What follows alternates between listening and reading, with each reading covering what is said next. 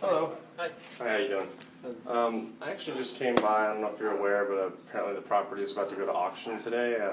So I came by and representing one of my investors who might possibly be purchasing the property at auction. So he just kind of sent me out here to just take a look at the property, see what condition it's in. And anytime we find a homeowner that's still inside the home when we get here, we always like to ask to see if you're planning on staying in the home or if you have any plans on moving out, or have you thought about that at all? Yeah. Because if we can, in any instance, like if my investor were to purchase the property at auction, he always prefers to keep the current tenant or the current homeowner inside the home because it's your home. So we always know that you're going to take better care of it than anyone else would that we try to rent it out to. Because when he buys properties, he just buys them, as a portfolio. He buys multiple properties that are distressed, that are going into foreclosure.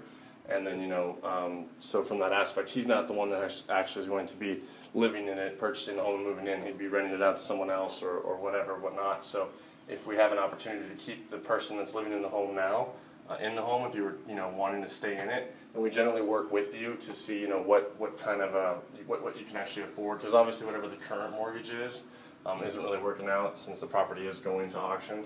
So generally what we like to do is see what payments you could afford as far as rent, and then we generally, if he does purchase the property at the auction, then we would work with you to get a lease signed with you and just rent it to you to keep you in the home. Yeah, but we're renting right now. You're renting? Okay, so you're not the current homeowner? No. Okay. Have you talked to the current homeowner at all about the fact that it's going to auction, or have they mentioned that to you? It's better if you bring something take Spanish. I understand. Oh, you don't speak English? No. Okay.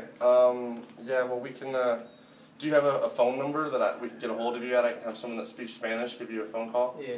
Okay. Let me just put it on my phone really quick here. What was your name? Jose. Jose? Yeah. Okay, Jose. And do you know the name of the homeowner? It's Amada Acosta. Amada Acosta. Okay. Amada Acosta. Yeah, let me just get your name.